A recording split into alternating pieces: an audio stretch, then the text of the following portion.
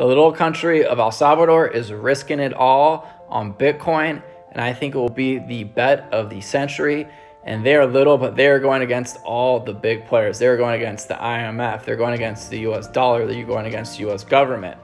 And with these volcano bonds they're going to issue them. And then with that money, they're going to buy Bitcoin, and they're going to invest that in their Bitcoin city, in the Bitcoin mining industry.